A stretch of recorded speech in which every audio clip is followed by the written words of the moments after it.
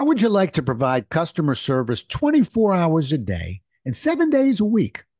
And how would you like your response time to improve exponentially? And and how would you let's have ourselves a pocket-sized pep talk because by now you must know I'm talking about AI's effects on business, and I have just the person to help me. A Pocket Sized Pep Talk, the podcast that can help energize your business and your life with a quick, inspiring message.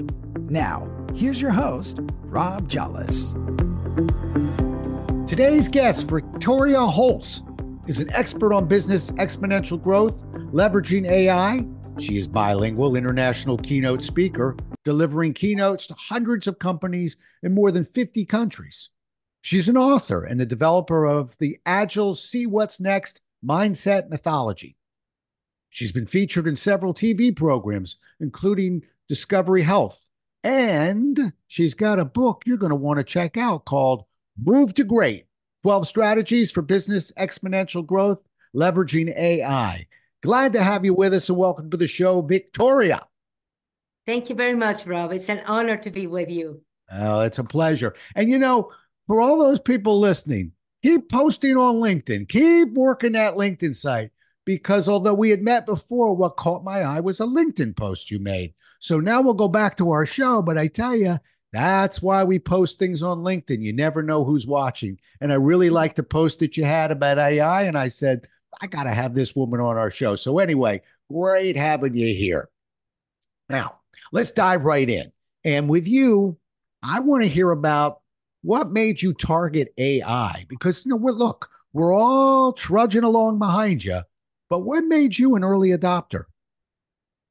Well, thank you very much, Rob. Actually, I started listening and thinking about AI since before the pandemic because I subjected one of my applications, my apps for USC, and it was a contest that everybody was looking to win. It was maybe they got around 800 submissions, and we submitted an app that helped people grow in a business. So thank God that app got chosen. So we were one of the 10 that were part of that group with USC and Global Silicon Valley. And it was very exciting that at that time, and I'm talking 2016, we were already speaking about AI. Not as we are doing now, but it was already a subject at that time. So from then on, we decided, well, what can we do with this? So we developed those avatars, which are incredible tools that you can talk with, and they are powered by, that at that time, it was very, very easy AI. It was just a program of, 1, 2, 1, 2. Right now, of course, now you can have a full conversation using AI. Yeah. And what impresses me is that, and I speak to so many businesses, they sort of get locked in and go, this is our model. This is what we do. This is how we work. And people like you, and I would like to think people like me, but not always on my good days, people like me, start looking at different things that, might be coming up. So I'll give you just a 20-second example. When we hit the pandemic, I'm the first to tell you, I'm going to have some clients going, why that son of a gun? But I'm the first to tell you, I really knew very little about virtual communication. That was March of 2020.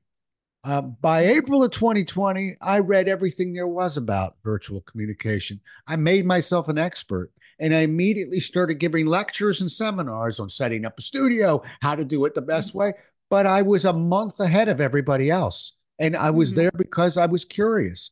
It sort of sounds like you too okay, you weren't necessarily an AI expert out of the gate, but something caught your eye and you said, I'm going to go for it. Well, it was a good thing also to meet people that were programmers, because I'm not a programmer. I'm more in the business side, but I really knew what I wanted. So it was a very good way to meet with developers. And we had a cohort from people from China, from India, from Malaysia. So also having this diversity and creativity to have this end result, which was the avatars. Now, we were very lucky because we had the avatars before the pandemic.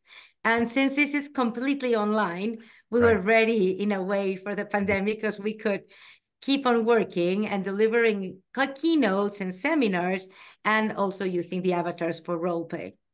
Yeah, well, you were well set up. Me, I was scrambling like a lot of professional speakers were. But I look back on it just like you, and I go, well, you know what? It pushed me out of my, as we call, prison of familiarity, right? And gets us going a little bit. Mhm. I just don't know how a business can just keep doing what it normally does for decades and decades. You have to be Yes. willing to adopt. So that's who you are. Let's talk about that book a little bit. Okay, it's Move to Great: 12 Strategies for Exponential Business Growth, Leveraging AI. All right, Mhm. I'm gonna give you an opportunity right now. We got some people walking dogs, listening in cars, scratching their head. Why should they go out and get this book? Well, thank you, Rob. First of all, I need to be honest. I wrote this book last year and it's already old because AI is changing so fast that if you have the book from last year, please do write to me and get the book that is coming out right now, this year. Because what I did is now I have QR codes for all the strategies where you can follow up how to leverage that strategy with the latest AI. Like in my book last year, I still talk about Bard. Bard does not exist anymore as is. So things are changing so fast in AI that I decided to then have the print book with the strategies. If Yeah. businesses really want to grow, this is like a step-by-step place where they can go to see what are the strategies they need to put in place, what are the best way to do those strategies, and how each strategy can help their business grow. How about give me an example? Okay. So you sort of ticked off a few, but Mm-hmm. let's get into the meat of it a little bit. Okay, so take AI, move it, and you cherry pick. Just pick a topic in sales that you think AI would be that we should keep an eye on. Thank you. Well, it's very interesting. We talk about many things in the book, and this is based on more than 30 years working with Fortune 500 companies. I work with many of the big ones like Microsoft and Uber and Oracle and all, many, Nestle, all kinds of companies. And I've seen over the years that companies suffer the same pains. Now, and one of the pains, of course, has to do with culture. So the first thing we look at is how to have a better culture. And we talk about mindset. So if you don't have the right mindset, it doesn't matter how many seminars you go to, how many coaches, you have to have the right culture, the right mindset. I usually say, Rob, that the mindset is like the tortilla of the taco. So that's the basis. If you don't have the right tortilla, everything falls down. Well, I know you have famous Taco Tuesday, so That's true. that tacos are very in right now. So, but definitely you have to have the right base. So for that, how do you use AI to create that? Mhm. Well, we have seen that with companies. In fact, I just delivered a seminar to KPMG on AI, and it's about losing the fear of using AI. It's about leveraging. It's about being more agile, doing things that can be more automatic. It's about making life simple. So we look at all the ways in which AI can help you in whatever you're doing at your job to make whatever is very operational simpler. That way you will have more time for innovation, for creativity, and for strategic things instead of just operations. So that's the first thing. And what we call that is becoming an AI-enabled company, Okay. where everybody at every level, at every department is using AI to leverage results. Okay. I'm actually taking some notes because when I hear AI, I'm a host and a listener. So I think that's smart. I do want to double back on one thing because it's the heart of sales. And what we're doing is we're sort of taking AI and trying to push it into it's all over, it's everywhere, but trying to push Yes. it into a sales audience. But the biggest obstacle we meet in sales, just like you just listed for AI, is fear of change. That is Mm-hmm. the number one. People can give me 50 objections their customers are getting. It almost Mm-hmm. always kind of boils down to you could be better, and way we have it isn't perfect, but what if you're worse? What if you create more problems than we have right now. And I don't even know how to address those. At least I know how to fix my existing problems. And there's that fear of change piece that really hampers a lot of salespeople. And it sounds Yeah. like AI is sort of what you're describing in a similar way. So a Mhm. little bit of fear of change hanging out there with this, with the concept of AI, although it's like a freight train. I don't know how we get out of the way. It's coming. It's coming. It's absolutely coming. And I always have this phrase that there are two types of companies: the ones that use AI and the ones that are going to disappear. That's it. Yeah. So how do we use AI? So the first thing is to take off the fear. So this is why we first talk about mindset. And we Okay. do a lot of exercises where they see how easy it is to apply it and they go, wow, and I can really do this. And I can do a sales letter in seconds, yes. And there's a GPT for this and there's a GPT for that. And you tell them exactly where to find the resources, because a lot of things that also happen is there's a lot of information now on AI and people get lost.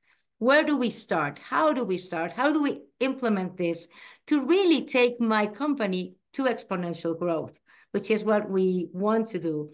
So after having the basics, then we talk about, as you were saying, sales, which you are an expert in. And as you know, sales is all about cross-selling, upselling, downselling, about knowing what you have, giving an irresistible offer. And all of those things can be leveraged today with AI in a very simple way. Yeah. Uh, how about, and I'll tell you one that I see salespeople struggle with that I think might be a natural for AI, but I'm batting it into your court. Follow up. So many salespeople, they struggle with follow up. They struggle with getting in the rhythm of what a follow up looks like. They don't want to sell, but they want to get their name out there. There's a real sort of sweet spot to trying to figure out how to follow up.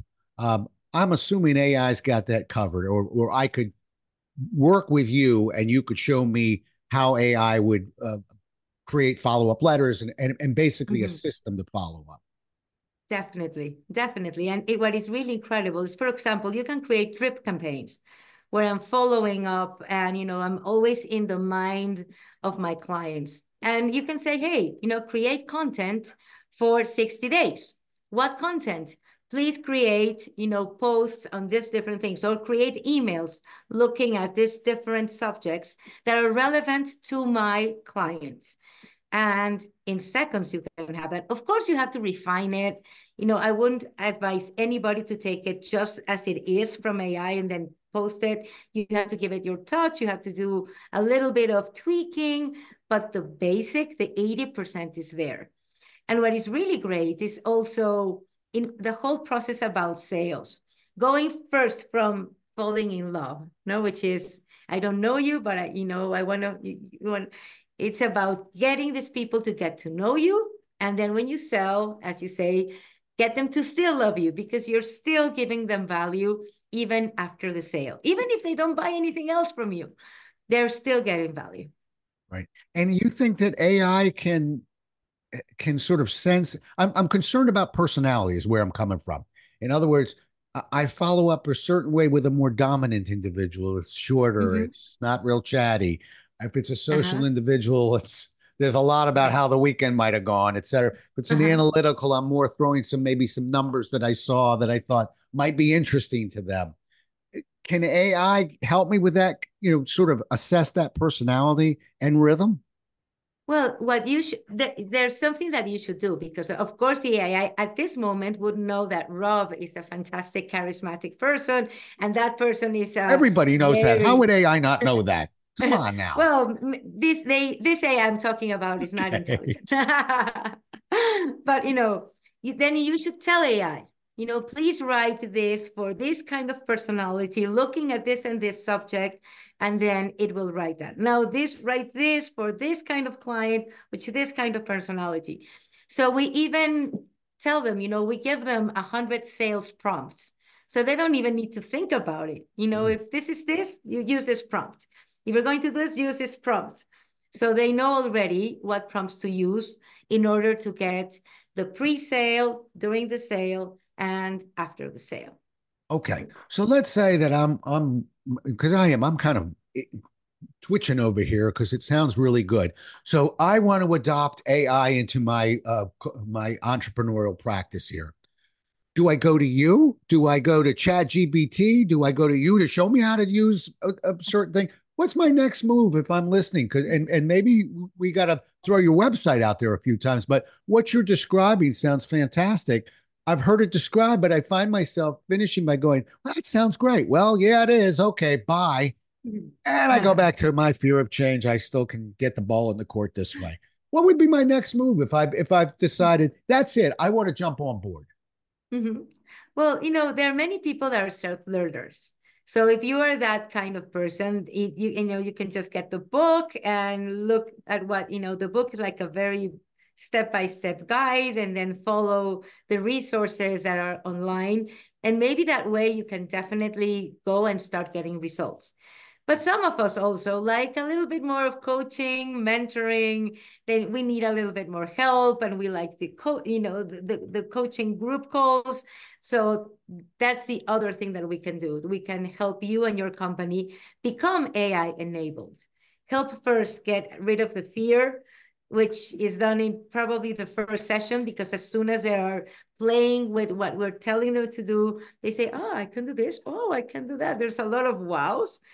And then once we have that, go step by step in what your company needs, because there's no one size fits all. Right. Some people say, well, give me a formula exactly step by step. Of course, the book has to have, something for everyone. But when we go to a company, we really look at what does your company need and where shall we start? Shall we start with the market dominating position, for example? So many companies, Rob, and I know you know this because you're a super expert.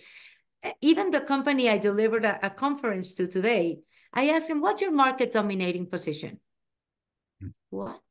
Yeah. They look at me like, what? Well, what makes you different? Why should I buy from you instead from anybody else or your competitors? And even at the C level, sometimes they are thinking, I don't really know. Or they say very general things, oh, service, or we are the best in quality, but everybody says that. So sometimes it's just crafting a really powerful market dominating position and helping them even use AI so they can find what makes them different. Yeah. I'm so glad you said that. I really am. I'm going to leave the name of the company out, but I'll tell you, it's one of the five biggest car manufacturers in the world. And I met with them and said the same thing, and they scratched their head. And I changed the question until I finally said, all right, let me try it this way. If I were walking in looking for a car, what is it that you want me to want before I even open my mouth? And they still struggled with the question. And the problem was, well, how do you sell it when you don't know what Mm-hmm. it is you want the customer to want? Exactly. I fear that, well, now you're going to get what I like about it. And that's not called selling. That's called me just Mm-hmm. talking about my product. I also want to remind you something. I'm doubling back, but you've got a book and you say, Rob, the technology's changing. That happens in almost in any book that has technology in it. I have a seminar book out there. One of the editions has me talking about where to stand next to an overhead projector. But four editions later, we Mm-hmm. keep going.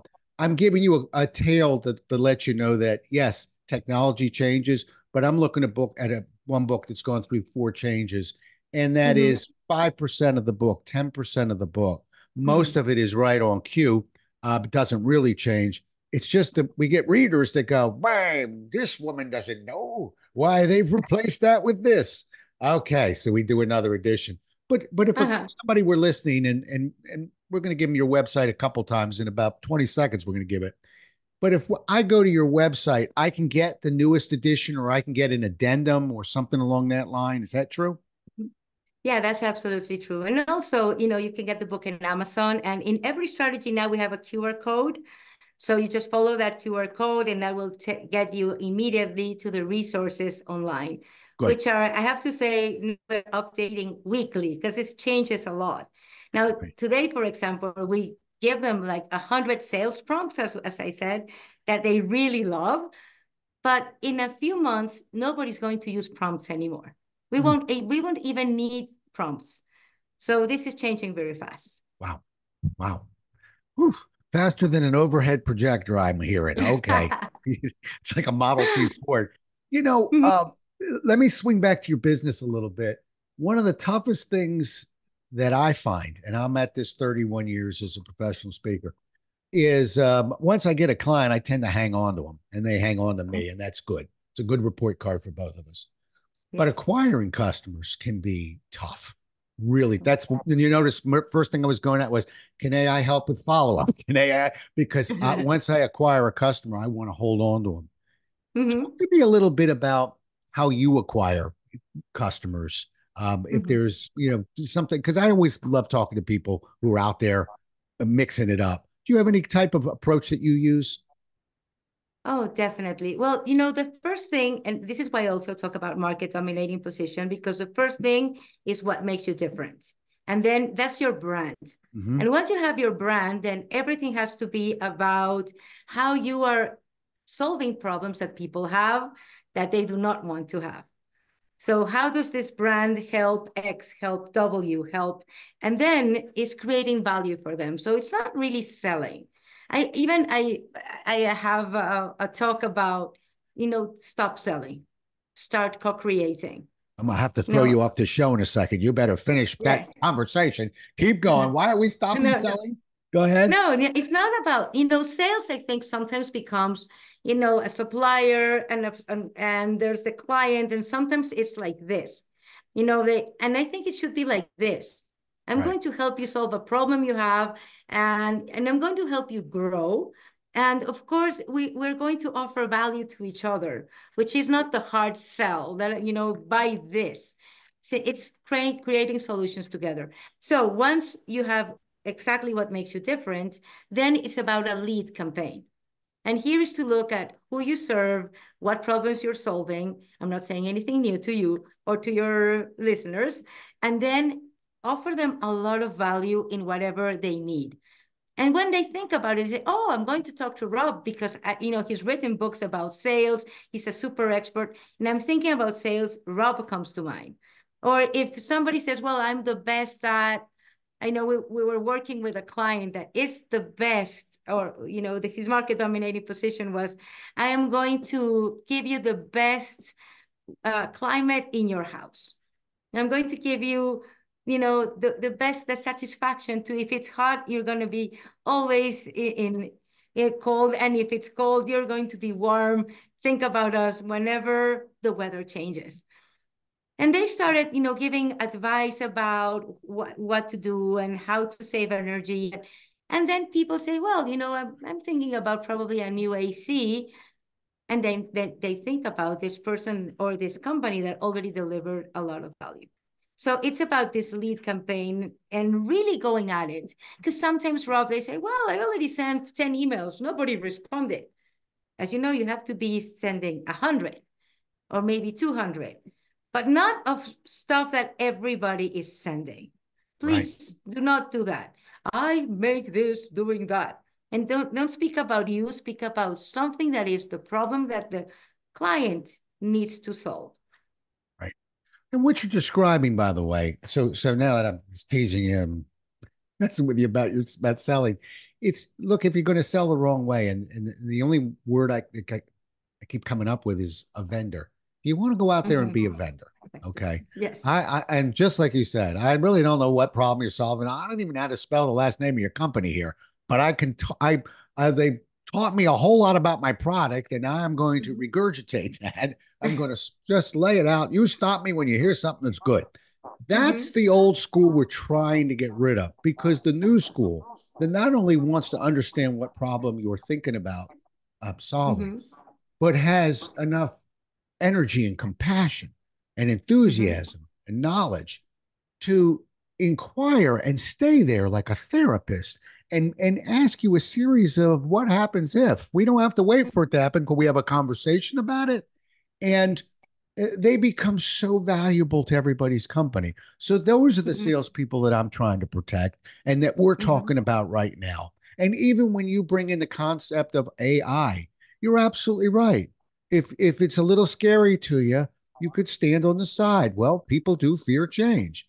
But what Mhm. you got to do, what I got to do, what if we believe in it, is we got to get our Mhm. voice out there just like you're doing and write that book and bring people to your website and tell them, uh, Mhm. I have passion for this because I know it will help you. First, I have to Mhm. understand you, but that's when we sell. That's when sales is beautiful, when we truly believe what it is we're doing. When we don't, it's as you've described, which is not a very pretty sight.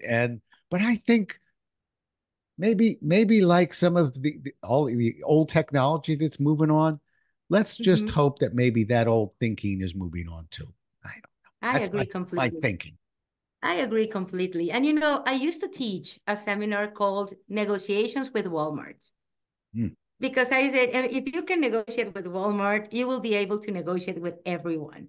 right. And it also, I knew Walmart because I've been working for them for a long time, and I knew how they thought. And then I thought I knew how the suppliers thought when negotiating, and they always said it's very tough.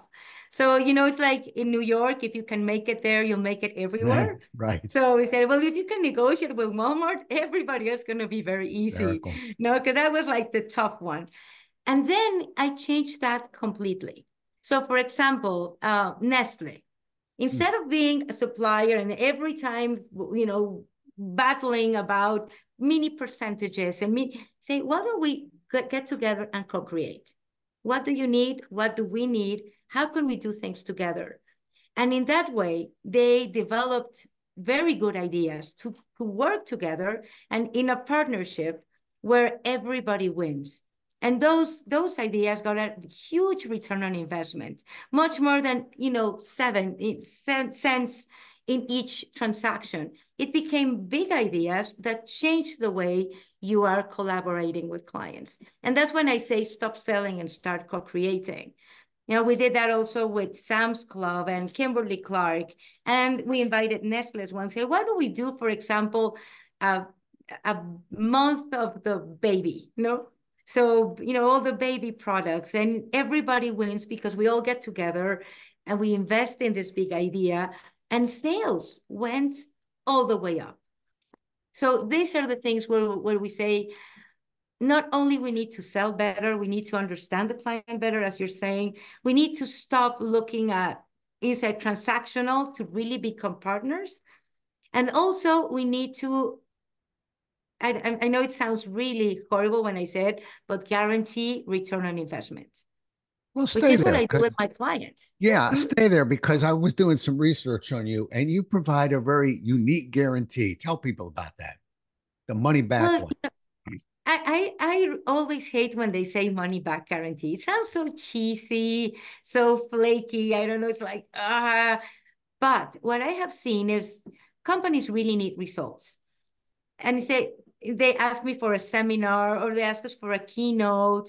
And they say, well, yes, I can deliver the keynote. And, people go out really happy and super excited and inspired, but then nothing happens. So if we only give them inspiration, but we don't give them tools, we are hindering that business. So the idea is to give them inspiration, but also give them the tools. So that way you can make sure they have return on investment. So if they don't at least, increase their numbers in it to be able to pay for what you asked for whatever, say, let's say a keynote is, I don't know, X amount. If this didn't create X amount plus double that, then don't pay me. Very impressive. I will tell you that I actually don't invoice customers until the job is done. And if they don't like the job, I won't invoice them. I'm Wow. knocking on wood. I've never had anybody say don't invoice me, but I Yeah. let them know I don't need half of it. If I go out of the country, I take pieces, percentages, etc. In the country, no, if you don't like it, then don't pay me. But Mhm. I've offered before when I've gotten in negotiation, not with Walmart, to say, Mhm. I'll tell you what, don't pay me then either. Just give me X percentage of the increase, the sales that's going to go on here. And if you don't increase sales, you don't have to pay me. Nobody will Mhm. take me up on that offer, Yes. but I would love to do it because, like you, although Victoria, I think one of the issues also is you hit it right on the head. We get them all excited. Maybe there aren't enough process behaviors, measurable techniques that are repeatable and predictable. But what does the implementation look like? So you do a Mhm. great job. You show a company exactly what to do and how to do it. You give them a book, you give them a website, Mhm. we're here to help you. But if they don't adhere to that implementation plan, Of and course. sometimes they go, that something else, Mhm. shiny penny, as I call it, catches their eye and they want to do something else, it Mhm. affects implementation and it affects your relationship with the company. How do you get Absolutely. around that? And again, you'll see me taking notes on this one because that's something that I have to deal with from time to time. Mhm. No, absolutely. And you know what we look at, I give them when we're not only for a keynote, when I deliver a keynote, of course, this is just the keynote and that's it. But when we're really working with the clients, I do a company evaluation for free. Not and then not me. We do it with a company that does company evaluations. Has nothing to do with me. They do it for many banks. And I said, you know what? I'll pay for the company evaluation for you. And then I'm going to work with you. And session after session. And as you say, Rob, I'm not going to go to the next session until you implement what we talked about. No, so for example, in one session they have let's say two or three brilliant ideas that they can implement because we take them through that. It's a very step-by-step questionnaire to see how you can improve this, what you can do here. And when they go, oh, I didn't think about that. And how much is that going to save you? And how much is that going to increase your revenue? And so they do the math. And they say, oh, this is going to increase my revenue by 20%. Okay, when are you going to start doing it? How do we make it so you start doing it? And I'm not going to see you until you prove that you've been doing X and Z. So that really gets them into implementation. And of course, as you know, and I'm sure you do it as well, if in the guarantee doesn't work, if they don't do the work, because Right. there's no way we can go out and do everything for them. But we kind of do a lot of things for them when we take them step by step to see how numbers change. And the great thing is that after we work with them, we do the evaluation again. So it's a third party, has nothing to do with us. So they can see how they got return on investment, but not only on investment, return on people, return on sustainable results, and what I call return on expectations, making sure that the expectations of everybody, especially the business owner or the committee or the managing committee, are met. Good. Now, when you teach, and let's stay on this. So you do keynotes. I certainly know that. You do a lot of them all over the Mhm. place. Do you do you have the capacity? Do you follow up those keynotes with an offering of workshops? That's question number one. Mhm. You do. Yes, well, I do the keynote. I give them a lot of stuff for free that they can follow up with. But if, of course, somebody wants a little bit more help, then we have an online thing that Right. they can follow, Mhm. kind of a done for you. But we also have the coaching calls, which is group coaching. Right. And I love them because also people get ideas from other people. Sometimes you're in your business and you are like looking only at what you're looking at. But sometimes I never, of course, have competitors in the same group. Right. No, the companies have to be from different industries, nothing to do one with each other. But sometimes you get an idea from somebody that has a company that has nothing to do with you, what you're doing, but it's a brilliant idea that you can use. Right. So the power of the group is fantastic. I completely agree with you. It's almost ruined me as a coach because although I coach on the side, I like group coaching sessions for just what you said. First of all, we're working on case studies. We're working on, I've been teaching you how to do something.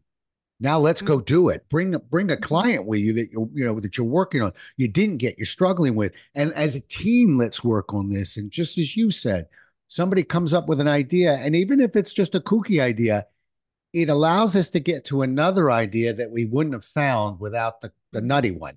And so all that really goes along. I'll tell you what I was gnawing at for a moment. I find in keynotes for me, I can open the door to an idea. But in Mhm. workshops, I can change the culture of an organization. And Mhm. I'm not so sure we can do that in an hour, but we can certainly do that with a smaller crowd where we're really, putting real numbers down on paper. Mhm. But and here's my question to you: it's a Rob, do you have a question or are you just going to keep talking? Sorry, that's my other head going, be quiet. I find that the managers are the tough ones, meaning we're talking about implementation, right? Mhm. Usually the team is ready to implement. Are the managers ready to implement? Do Mhm. you have any, do you ever run into any kind of rub with management when you're trying to sort of change that organization's approach to AI? And you bring in AI, Victoria, you are changing the culture of the organization a bit. Uh, Mhm. who's pushing back? From me and sales training managers. What about you? Definitely, I agree with you. So if we're going to do this project, it has to start from the top. If not, it's not going to work. So the first thing is management, top leadership. So, as I was saying last week, I had top management of this finance company, and we work with them. Now, if they are convinced, then they're going to make sure that this works. And then goes wall to wall. I do not like bottom up or being in, or the leaders have it and they will teach others. That doesn't happen. So first you go top leadership and then you go wall to wall, meaning you deliver the same seminar to everybody in the company, to every level of the company, so they feel inspired as the top leadership did, to make sure that accountability happens, that agile happens, that they're changing processes to become simpler, faster, better, cheaper, happen at all sides of the organization. Here, and well said. And may I add, managers who are listening, no observing. We're not setting up observation tables for you.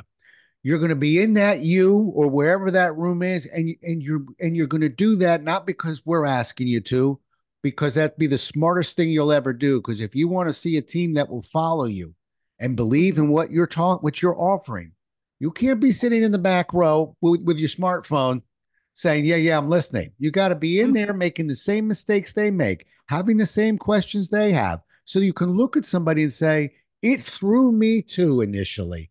But now Yes. I'm starting to understand. How can you have a conversation with somebody who you're trying to change their mind if you never went through it yourself? So, here to you, I'm a firm believer, and we always come from the top down, although traditionally we see it often coming from the bottom up. And that's why training fails so often. We can't Mhm. afford to train this to fail in AI. This is too important, I think. It is.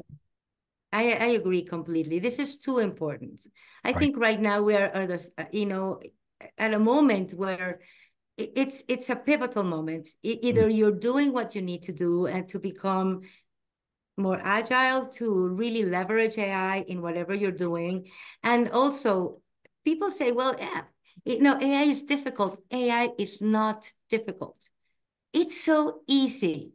No, it's just that it really needs someone sometimes to tell you step A, B, C, D, so you do not get lost in so many offerings today that I think, as in everything, you have the people that really work with you to make you successful, and the ones that just want to grab some money and whatever, and they couldn't care less about what happens with you. Yeah. And that's the problem again with everything, right? Yeah. And even with you, I've seen you deliver keynotes. You are absolutely fantastic. You're Appreciate that. Thank you. engaging, you're inspiring, you're fun. And this is what you want audiences to have.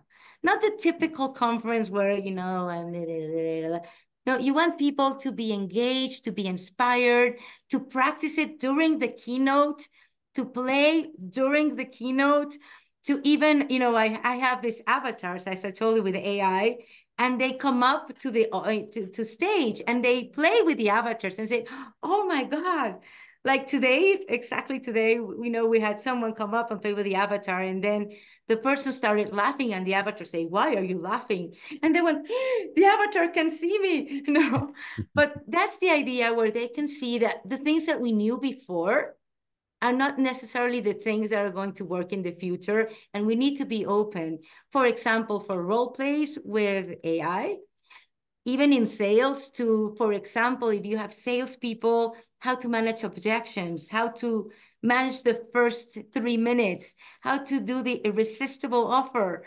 How do you connect with the other person so they feel that they were with a friend and not a vendor? I love your word, not a vendor. All of that they can practice in with AI in role plays with avatars, for example. Yeah, that sounds great. Yeah, I mean, listen, we can talk about processes and behaviors until we actually say, okay, it's like a golf club. I'm not much of a golfer, but here's the club. Now you swing it. That's what role plays do. That's what case studies do. Yeah.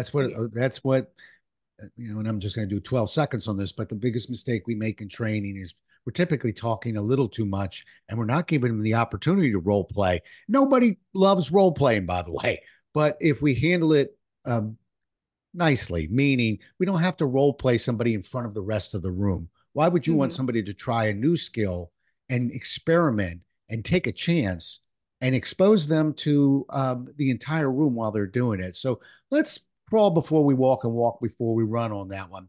You said Yeah. something that I just want you to know. I'm so grateful you said some very nice things about my delivery. I appreciate that.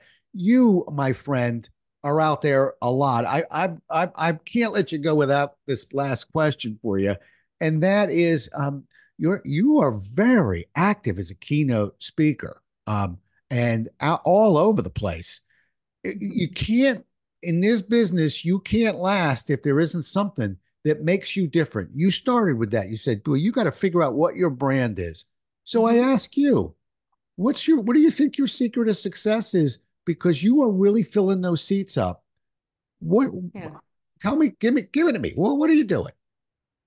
Well, the first thing is that we offer value before, during, and after. Okay. So before the keynote, we do assessments. So depending on whatever subject they want me to talk about, if it's about exponential growth or about agile mindset or about AI, so we do the AI readiness test, or we do creative roles, or so people do the test before, or the assessment before the keynote. And this is really great, Rob, because it's a personal thing, and they get back an email saying, hey, Rob, you have 30% of A, 40% of B, and what is this? You'll know it at the keynote. So you're creating expectation. People really want to go because I want to know what does it mean that I have 30% of A or 70% of B? So they really want to go. So, and this creates also a good way to, make sure that people will attend, and also gives me an idea of who I'm talking to, because I love tailoring the keynotes. I've seen people that you deliver the same thing, it's copy paste, copy paste. That doesn't work. It's a really fine tuning. The best compliment that anybody can give me after delivering a keynote is, hey, you work here, right? Because, That's great. I've asked so many things about what they want, what the culture is, who am I talking to, what problem they need to solve. So it's really fine tuning to make that keynote for that specific company. And then during, we play a lot. We do games, we do it in a very fun way, but also very profound. Because I do believe that people learn better, and as you do as well, when they're having fun, but also they have a lot of practice. So we do exercises, we do the avatars, we have an exponential growth simulator, so they can try what happens when you increase 1%, do the things 1% better. How can what is the effect of the 1%? And they can see it live in that simulator, and they go, wow, I never thought about compound growth or exponential growth in this way. So they have a lot of fun, they play, they get inspired, but then after that, we give them a toolkit, a digital toolkit where they can find everything that we talked about and much more, so they can implement what they learned. So it doesn't stay in a inspiring keynote. They can really take it, and we give them even an action plan. These are the things that we recommend you do. And then just, of course, they have to put in the timeline and work with their peers in what we call peer networks. So I think that makes it very different from, I guess, many of the keynotes that we see out there. Oh yeah. I'm just going to summarize what I'm hearing. Okay. An assessment before most keynoters will not do that. Tailoring keynotes, we say we're going to do it, but we can do a much better job. To have somebody tell you you work there would be the nicest compliment that they could ever offer. Interaction, critical. The tools, I'm going to refer to that as job aids, but something that allows somebody almost training wheels on the bike. Remember, we're showing him something different. So it's not Mhm. easy necessarily to get on the bike and ride around the block with it. So we're going to put some Mhm. training wheels on there, a job aid, something to assist you. And as you get better, you take the training wheels off. You won't need as much of this. And then implementation, which should be all our Mhm. grades. So you really ticked every single box out there. That's why I'm thinking you really your keynotes sound like workshops, quite frankly. You just got to lengthen them out a little bit. Give yourself a little bit more time. Mhm. But that was spectacular, really good. And you are spectacular. I really enjoyed this. And what's interesting about you is you've come from different angles. You come from an AI knowledge, you come from a delivery knowledge, and you've got a sales knowledge in there. So you're really hitting on three cylinders there. Okay, where do we find what? Give us the website. I was teasing it and I never got there. Give us that website. Well, if they want to go to my speakers page, that's victoriaholtz.us. And if they really want to go into the what we discussed, they can go to movetogreat.com. Okay. And if they're really smart, they're going to go to Amazon. They're going to go find Move to Great 12 Strategies for Business Exponential Growth, Leveraging AI Above Quota Performance. Um, and you, And I would love to connect in LinkedIn, all as we right. did. You We hear met each that, other, but folks? then we connected in LinkedIn. And I think LinkedIn is the best way that we can connect and, follow each other. That would be fantastic. I would love to connect with anybody that is hearing us right now and wants to chat. That would be maybe the best way and the easiest. That's something else we share. That to me, I'm not a Facebook guy. Sorry, I'm not Instagramming. I I just don't have enough pictures for you, folks. But I take LinkedIn seriously as well. Mhm. So, Victoria Holtz, just spell that so everybody spells it right when they find you on LinkedIn. It sounds. Just make sure that we're not don't Yes. have any kooky letters in there. How do you spell that Thank name? you. So it's Victoria and then it's Holtz, Holtz. Just like it sounds. Just like it sounds. Mhm. All right. Well, my friend, I'm so glad that I spotted your posting on LinkedIn. Again, folks, that's why we do this, so we can reconnect. And I've really enjoyed having this conversation. I I took three different categories of notes while you were talking because it reminded me of a few things on my own delivery I've got to keep an eye on. But listen, the only thing to fear about AI is nothing. Get on the bus. If Mhm. you need some help, grab that book. If you want some a voice behind it, you know where to find Victoria. Thank you so much for being on, and it's really nice to reconnect with you. Thanks for talking with me today. Thank you very much, Rob. It has been an incredible journey with you, and I'm very grateful and honored to be here with you.